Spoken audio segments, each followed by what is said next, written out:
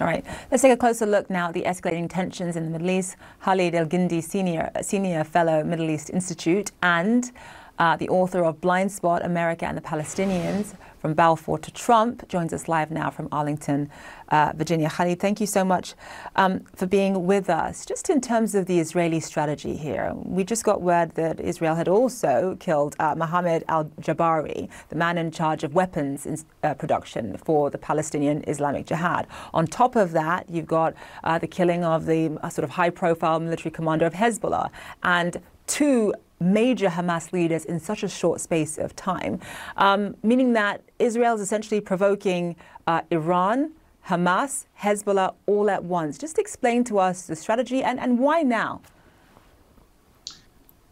Yeah, I mean, I think those are really important questions. I think in terms of the first question of why these targets, I think it's clear that Israel is trying to send a message to all three and perhaps others in the region, but to Iran certainly and Hamas as well as Hezbollah, that Israel can reach their targets, that can target them in any time or any place, regardless of who it is. I think this is what Israel considers a deterrent. That if their enemies understand that they could be hit at any level, in any way, with really no restrictions, as we see in Gaza, there are no restrictions at all as far as the scale of death and destruction. And so I think that's the message that is intended to send. I think that as far as the timing, I think it's hard to ignore the fact that were ongoing ceasefire talks.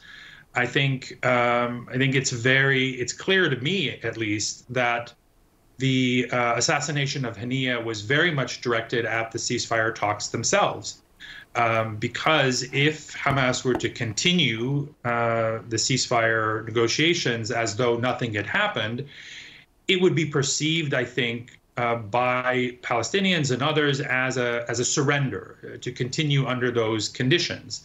And so what Israel is doing is sort of forcing Palestinians, either you come back to the table on my terms and essentially surrender, or you cancel the entire negotiations and we continue the war, which, as we know, seems to be Benjamin Netanyahu's preference, that he would like this war to continue and expand for him in order to stay in power.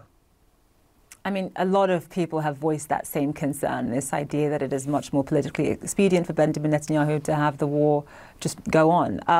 In terms of going back to Israel's strategy, was this much more about the immediate gratification of retaliation, or do you think the sort of long-term ramifications of these high-profile assassinations, had the long-term ramifications and consequences been thoroughly thought through?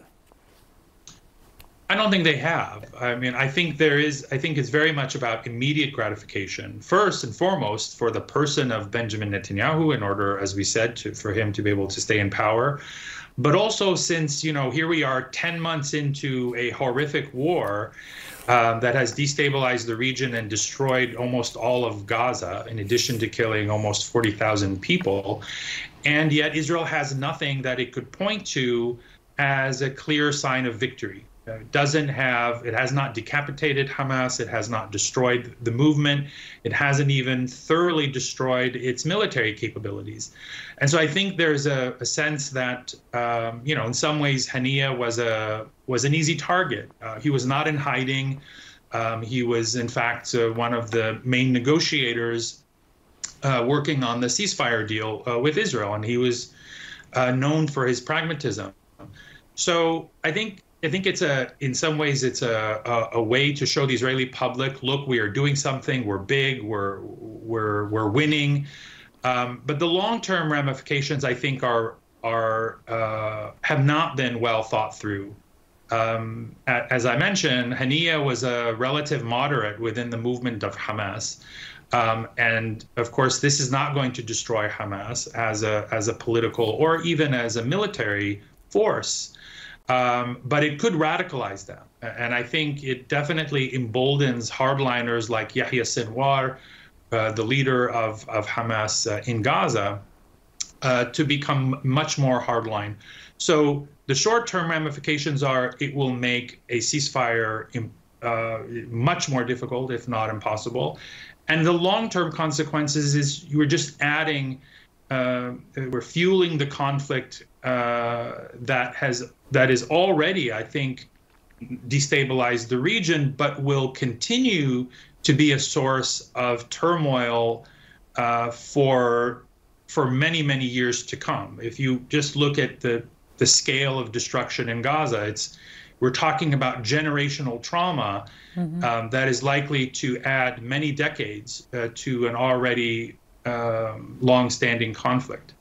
Because at the end of the day, you assassinate these individuals and they end up being replaced. I mean, that is the reality on the ground.